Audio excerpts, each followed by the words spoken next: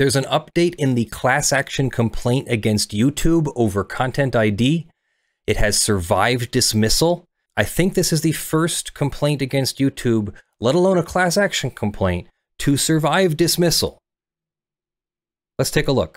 This is plaintiffs Maria Schneider, Uniglobe Entertainment, and AST Publishing, alleging that YouTube and Google, which we're just going to call YouTube, facilitate copyright infringement through the use of a two-tiered copyright enforcement system. ContentID, basically. In plaintiffs' view, YouTube provides powerful copyright owners, such as major studios and recording companies, with access to ContentID, a copyright management tool that allows owners to block uploads of infringing works, monetize infringement, and track viewership statistics of infringing works. Ordinary owners, such as plaintiffs, are denied access to ContentID, which is said to make it impossible for them to police their copyrights, resulting in widespread piracy and infringement that they cannot meaningfully address.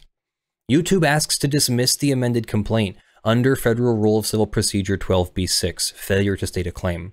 To state a claim for copyright infringement, plaintiffs must allege ownership of allegedly infringed material, and 2, that there's a violation by defendants of one of the exclusive rights conferred by the Copyright Act. So this seems like they're suing over the Section 106 rights and not for something like contributory copyright infringement or vicarious copyright infringement. The court says plaintiffs have alleged that here. They have done so here. The amended complaint alleges that at least one plaintiff owns each of the works at issue, and that YouTube infringed those works by displaying infringing videos. YouTube's multiple arguments for dismissal are unavailing. It says that the phrases including and these works as millions of other works in the amended complaint indicate an attempt to allege claims for unidentifiable works. The point is not well taken, says the court. YouTube unduly slights the fact that the amended complaint specifically identifies allegedly infringed works owned by each plaintiff. This is enough to provide fair notice to YouTube of the claims against it. YouTube's suggestion that the amended complaint founders on a heightened pleading requirement is also misdirected. The allegations of infringement are sufficient to give YouTube fair notice of the claims against it, which is all that Rule 8 requires. I think YouTube is referring to the heightened pleading standards of a fraud allegation. This is a copyright infringement allegation. I don't think Maria Schneider's claim was a fraud allegation. YouTube says that plaintiffs have not sufficiently pled ownership of certain works. For example, it has proffered Copyright Office records that are said to cast doubt on Uniglobe's exclusive rights for 3 feature films. But this is a motion to dismiss, and the court declines to take into account such matters that are well outside the amended complaint. In addition, the amended complaint plausibly alleges that Uniglobe and AST Publishing own foreign works, and that the works are exempt from registration requirements of the Copyright Act. YouTube contends that Schneider's claims for 28 works added to the amended complaint should be dismissed because she did not register copyrights for those works prior to filing the original complaint. The Copyright Act states that no civil action for copyright infringement shall be instituted until pre-registration or registration of the copyright claim has been made in accordance with this title.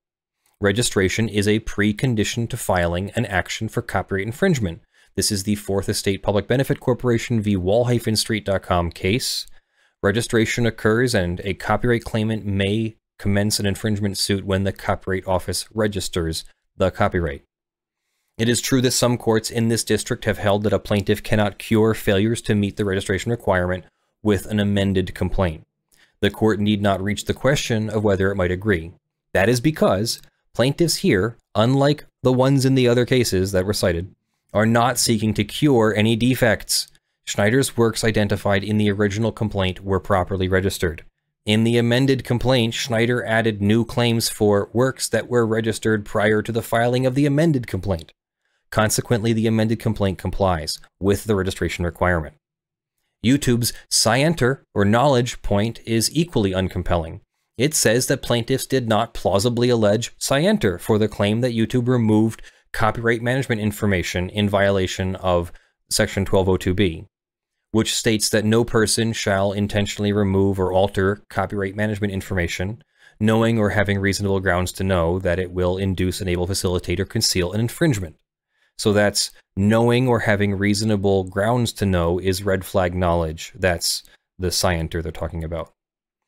Our circuit has determined that Section 1202B requires the defendant to possess the mental state of knowing or having a reasonable basis to know that his actions will induce, enable, facilitate, or conceal infringement. The mental state requirement must have a more specific application than the universal possibility of encouraging infringement. Plaintiffs have alleged that here. The amended complaint states that YouTube knew that files containing audio or video works routinely contain content management information, that content management information is valuable for protecting copyright holders, and that the distribution of works with missing content management information on YouTube has induced, enabled, or facilitated or concealed copyright infringement. The plausible inference from these and similar allegations is that YouTube removed the copyright management information from plaintiffs' works with knowledge that doing so carried a substantial risk of inducing infringement. And YouTube's concern about potential remedies is premature. The question of what remedies may be due to plaintiffs will be taken up as warranted at a later time. So that's really remarkable all by itself. Surviving a motion to dismiss means that the plaintiffs have plausibly alleged claims that connect to a legal claim for relief. So there's enough here, there's jurisdiction, there are enough facts to put YouTube on notice of what's being alleged. The plaintiff has not proven anything yet, nor has YouTube, and YouTube has made counterclaims and they haven't proven anything yet.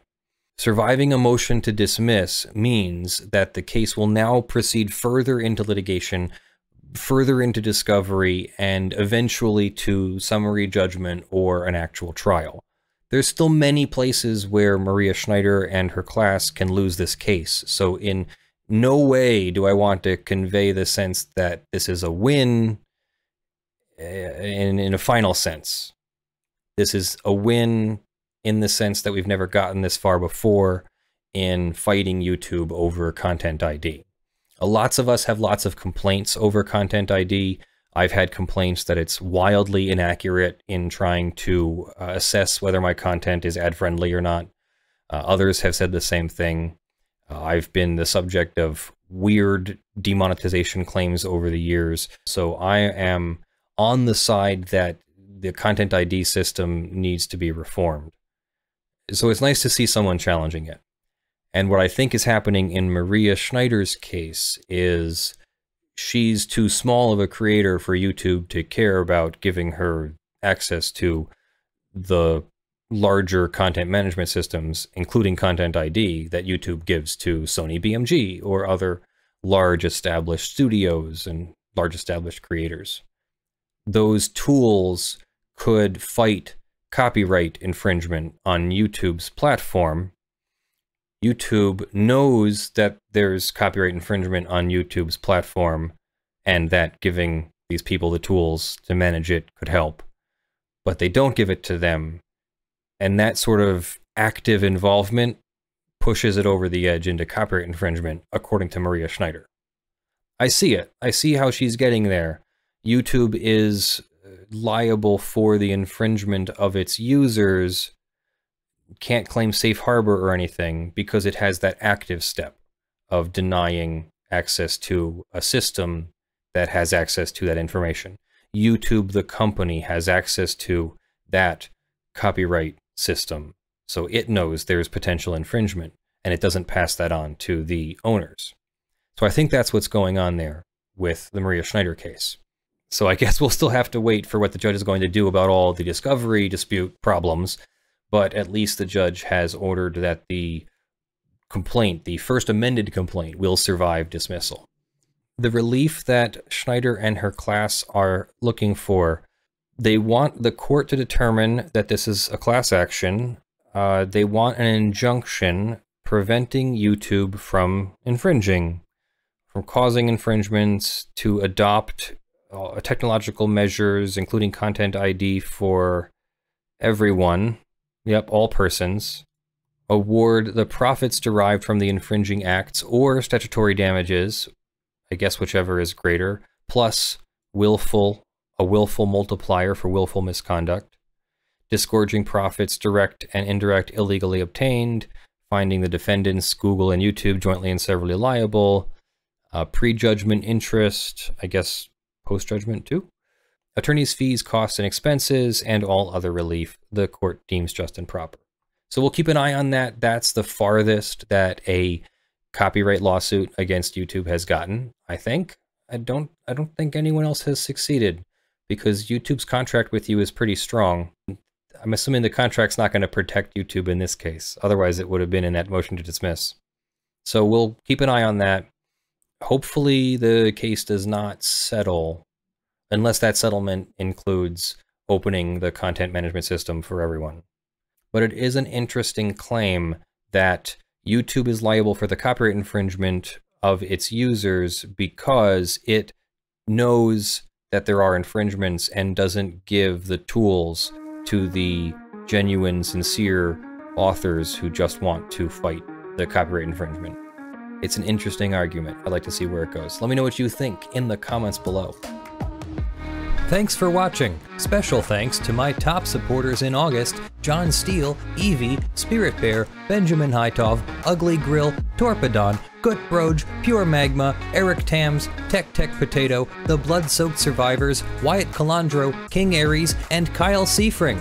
You can support Lawful Masses on patreon.com/ljfrench, on sponsors.com/law, through YouTube memberships, and through Floatplane subscriptions. Join me for our weekly live production stream on twitch.tv/lawfulmasses on Sunday mornings at 10 a.m. Eastern US time. I hope everyone has a great week. I love you all. Bye.